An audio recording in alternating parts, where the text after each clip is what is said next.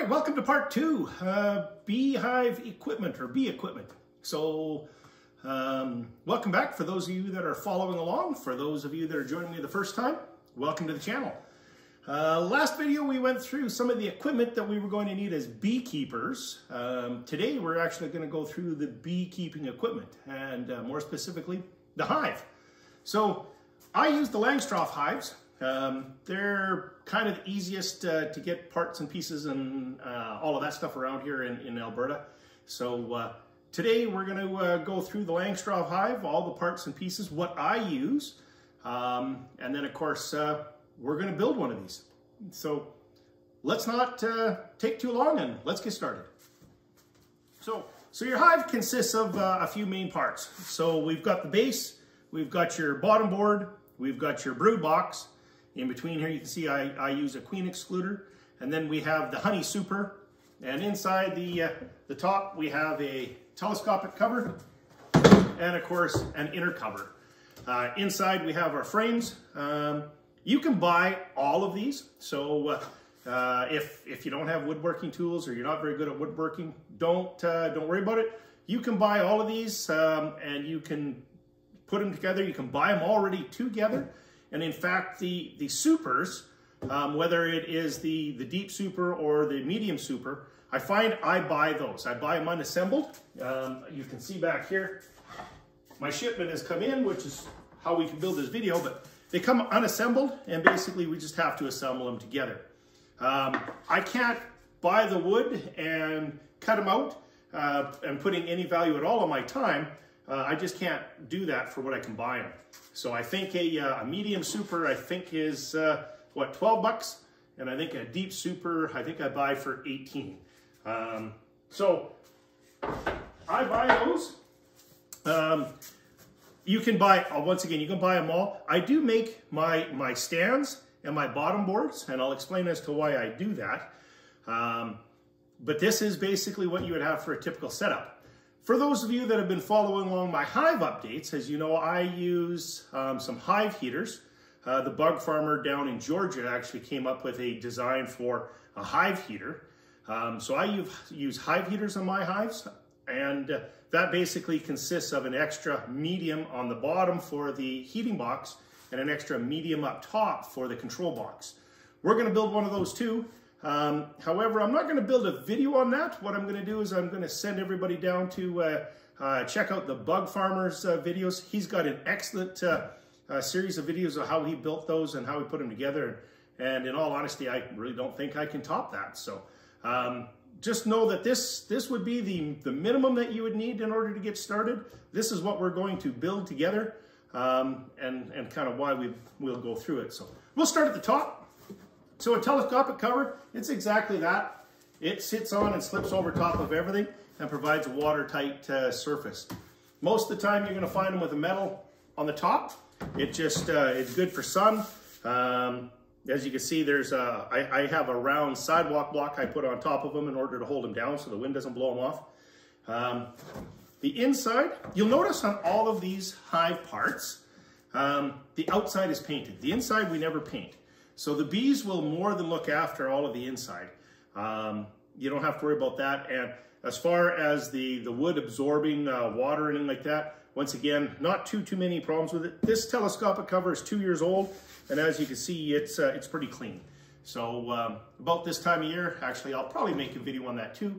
I'll go through and all of my equipment that isn't currently being used, I'll go through and I'll sand it up if need be. I'll restain it, repaint it all up, and get it all scraped down and cleaned up for the next season. So telescopic cover, one of the first ones you're going to need. It goes right on the top. The next one is your inner cover. So the inner cover, there's a few different types. So I don't know if you can see on this one, there's actually a hole cut. So when that goes on, that can act as a top entrance, or if you don't want it to act as an entrance, you can spin it around and then close it off. So this is a bought inner cover. I didn't make this one. This is one that I bought, I guess, with the first set of hives. But so some you'll find like that. Some of the ones that I built. So As everybody knows, I use a bucket, so my holes on the top aren't big enough for the bottle feeders. But this one here, I've got it set up so that there's an upper entrance as well.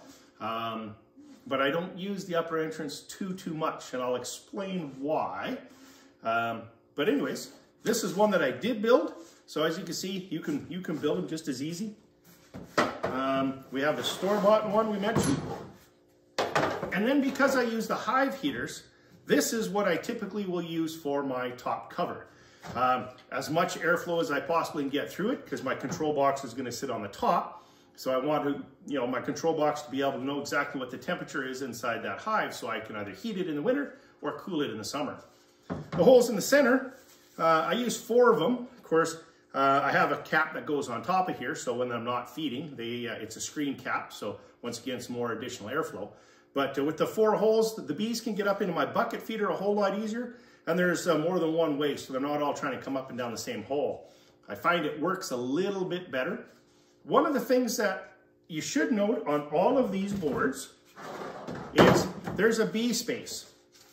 So there's 3/8 of an inch bee space all the way around, so that when this goes on, you're going to have 3/8 of an inch bee space between the top cover and your hives and stuff on the inside. So top covers, or pardon me, inner covers, you want to have one of those. And basically what it does is it allows you to keep the watertight cover on there, and you can take that off without all your bees and stuff being stuck to it or building wax and stuff like that to it. These are much easier to clean. So then you're going to have your honey super. And of course, in your honey super, this is a 10 frame Langstroth hive. So in your honey super, you're going to have 10 frames in there. So we're going to go through some of these as well. But we'll do that at the end. So you're going to have a honey super and a brood box. They're the exact same box. It just differs as to what you put in them. So this is a deep super. I will show you the difference between a deep super and a medium super. This deep super, when you get 10 frames of honey in it, can get quite heavy. Probably 60 to 80 pounds worth of honey that's in here. So some people prefer to go with the medium instead of the deep, just simply because they're a little bit lighter to handle. And of course, if you fill this one up, you can stack another one on top of that, and so on and so forth. So I mean, you could have 3 or 4 of these all stacked up on top of each other if you've got a really strong hive and a really good honey flow. So something to keep in mind. But the brood box and the honey super is the exact same box. The frames that you put in them are going to be a little bit different. Next, you're going to have a queen excluder. So there's a few different types of queen excluders as well. Some people use them, some people don't. I do, and the reason I do is, once again, my honey supers are a little bit different. So I use flow hives or flow supers up here. So instead of having a regular frame in my supers, I will in my brood box, but up here in my honey super, I'll have flow hives. So I'll put a link to a video so you can see what a flow hive is down below. The reason I use a flow hive, the flow hives are more expensive, without a doubt. Some people still don't like them. They're not sure whether they hurt the bees or not. I do have a video on my page. You can go take a look at me harvesting the honey out of my super for a backyard beekeeper with only a couple hives. So I have 4 hives. I don't have to purchase any of the extraction equipment, so I don't need any of that. I don't need to worry about straining my honey or anything. Basically, I harvest my honey on my flow super right into my cans, my jars, my bottles. They get capped and everything right there, and I am done. So, but they do come at a premium price. So once again, we can do it this way. I'm going to show you this year how to do some of these as well. We can do this with just a cheesecloth. We can still harvest the honey, or a strainer, or a string strainer or anything like that. So this will still work. Once again, buy the equipment that fits your budget. I just really like the flow hives. I started with a flow hive right from the beginning, and personally I'm sold on them, but I only have 4 hives. Once again, I probably, if I was gonna do 8 or 10 or 12 hives, now it would be worth my investment to get the extraction equipment, you know, to be able to uncap all the combs, spin the combs, strain it, and then bottle it from there. But once again, I'm just a backyard beekeeper. I've only got 4, so that's kind of why I go with the flow hives. But because I use a flow hive, I use the queen excluders. And once again, they come in different styles and shapes too. So this is one that just came in with the order that we're going to use to build this hive. They come in different colors, so you can get them black or you can get them white plastic. They're pretty much the same. They're spaced so that the worker bee can get through it, like a gorged worker bee can get through it, but the queen cannot.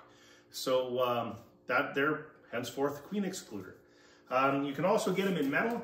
I like the metal. The slots are a little bit bigger. They don't seem to build up on it quite as much. And of course, there's just a little bit less restriction.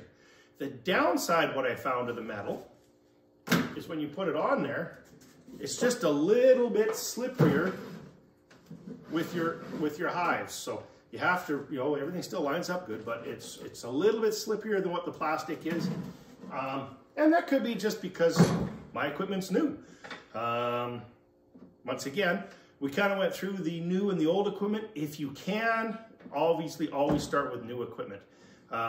One of the things that I had a private comment on one of my last videos is American foul brood. So you cannot disinfect your equipment, from what I understand, if you end up with the American foul brood in your hives. In fact, a lot of times they will make you burn your hive equipment, burn the hives, everything, start right from scratch. So they're just, once again, more benefits to going with new equipment rather than old hand-me-down used equipment or equipment that you found somewhere if you don't know the history of it. Okay, so then you've got, like I say, we got the queen excluders. Then you got your brood box. Once again, it's going to look just the same as the honey super. The difference is the frames that we put in it. So I mentioned that earlier. I like the black foundation in my brood boxes. The reason I like the black foundation in my brood boxes is when I'm doing a hive inspection, against the black, I can very quickly see the eggs, I can very quickly see the larva. On the other colors, the white to the yellow, I find it hard to see the eggs and hard to see the larva. So I really like to go with the black foundation in my brood box. Now, some people will argue no foundation, which is what these strips are. So this is a way that I've marked them, just so that I know there's no foundation on there. They do have a starter strip in here. So what the starter strip is this one here is just wood that I will coat with a light coat of plastic. In fact, this one's already been coated, so that the bees will start to build their own comb from here. Of course, the benefit of the bees building their own comb, well, it is exactly the way they want it. The downside to it is on certain years, you may end up with way more drone comb than what you would prefer. But at the same token, the bees really know what's best for them, and they will build what they need. But we're going to build a bunch of these for in there as well. So you can either have it so that this will, and actually I should mention, this will work either in the brood box or in the honey super. The downside is there's just that much more that the bees are going to have more work the bees are going to have to do before they can fill it with honey. So just kind of keep that in mind, which is the reason a lot of times people will go with the foundation. So this is plastic foundation, of which I've coated with beeswax. So I save my beeswax and I use a roller and I roll beeswax on it. I find they just take to it a little bit better. Other types of foundation. So as I mentioned before, the black foundation, and you can see there's two different sizes here. So this is the difference between a medium super and a deep super. So as you can see, this fits in there quite well. You wouldn't want to put this in here because what would happen is the bees will build burr comb, where they'll build their own comb down to the bottom.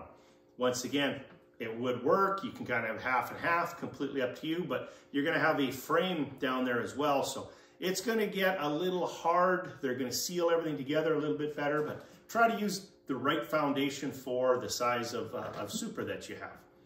But once again, I like the black in my brood box. The yellow or the white, if you were going to use it, is just fine up in your honey supers. And I'm going to try the white. So these are plastic. This is actually beeswax that they have formed into the foundation. And these I'm going to use in my queen mini nukes. So those came in as well. I'll show you all the stuff that came in here on this video before we get going on the build here. But so you can buy the exact same thing in actual beeswax, and a lot of people make their own foundation. I haven't got into that yet. It's something that I'm intrigued about. I just haven't got to that part in my beekeeping career. So no foundation or foundationless, plastic foundation, beeswax foundation. There's different colors. Once again, try it out, find what you like. Use what works for you. Okay, then we're going to get down into the landing board, or the bottom board. I make my own bottom boards. So I'm going to show you why I make my own bottom boards. So I noticed when the bees would become flying in, a lot of times they would be so gorged with nectar that if they had to come and land on the side of the box, they would land on the box and bounce down onto the grass and then have to try again. I actually watched them try to do this a couple times. So I put a landing board out front. Now, some of the boxes you can buy, they just have a board that goes straight out. If your hive isn't leveled quite right, the water will run into the hive, and of course you don't want to do that. So I build my own with my landing board on the front. I do put it on a little bit of an angle so that any rain that runs down will run out and away from the hive. And I've built it so that your entrance reducers will just slide kind of right in there. This is the wrong entrance reducer for this hive. All of these are all out in my hives, and of course it's minus 26 this morning, so I don't want to go outside and disturb them to get it. So this is off of one of my smaller hives that I don't use anymore. But you can see how those will just slide in there for the entrance reducers, and different sizes. So this is a commercial one that you can flip it around depending as to what size of entrance you want. So, you know, you put it in like this, your entrance is going to be fairly big. Put it in like this, your entrance is a whole lot smaller. So just a different idea. They're really nothing more than a 3/4 by 3/4 inch board, and you cut the size of slot in it that you want. So that's why I build my landing boards the way I do. The other reason I do it is, once again, I have hive heaters.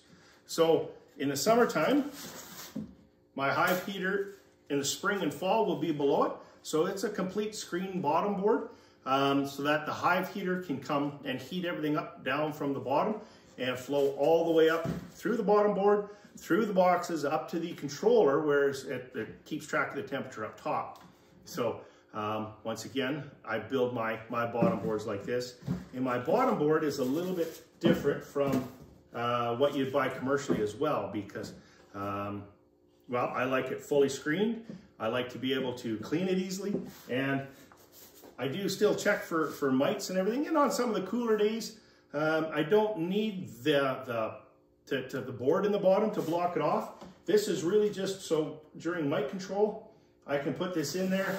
I can treat for mites. I can see how many mites fall down on there. I'll spray that with Pam or a non-stick grease or cooking grease or something like that. So then I can see exactly how my mite population is. But otherwise, I'll pretty much run it with this removed, I would say 80 to 90% of the time. It's really not required. And then I have my bottom, so my base. So you can see this one here has a styrofoam in it. So my heater would sit on top of this, then my bottom board. So you can see how everything's kind of modular, it kind of goes together. I have adjustable feet on the bottom so that I can level it out. Now my hives, being as I have hive heaters, I have electricity ran out to my hives. I also use patio bricks so that all of my hives sit on top of a cement brick. I do that so I can easily take the lawnmower in, mow around them, keep it nice. Once again, my hives are right in my yard, so I want them to look good. I want them to be easy to maintain. So this is kind of the reason I do this. The other reason I do this is I will back these out a little bit. And what I found is ants love honey. So you can kind of still see a little bit in there. But what I'll do is I'll paint the bottom of this and that bottom adjustment leg with some grease. Just the same old grease I use to grease up my tractor. So I'll just pump some out of the grease gun and I'll paint it on there. And that seems to keep the ants from wanting to crawl up and enter the hive. So these feet, I just got those from Home Depot. They're literally just furniture leveling feet. And that's my hives. So now that I've showed you all the parts and pieces of what I use for my hives, I'm going to build one of these along with you. So I'm going to go through step by step through each part and piece of the hive, and I'm going to do a video, upload that video so that you can watch, follow along and see how I do it. Our next video, we're going to build probably our brood box and our honey super, and of course we'll build all the frames and stuff that go in there as well. So if you have any comments, please put the comments down below. I try to get back to those comments every couple days, 1 or 2 days for sure. And as always, if you are following along, thank you very much. If you want to follow along, don't forget to hit that subscribe button. If you like the videos, give me a thumbs up. And of course, if you ring the bell, you'll get the notifications when I get the next video uploaded. So until then, hope your bees will be coming, and we'll get them into these when we get it all built. But keep warm, and we'll see you next time.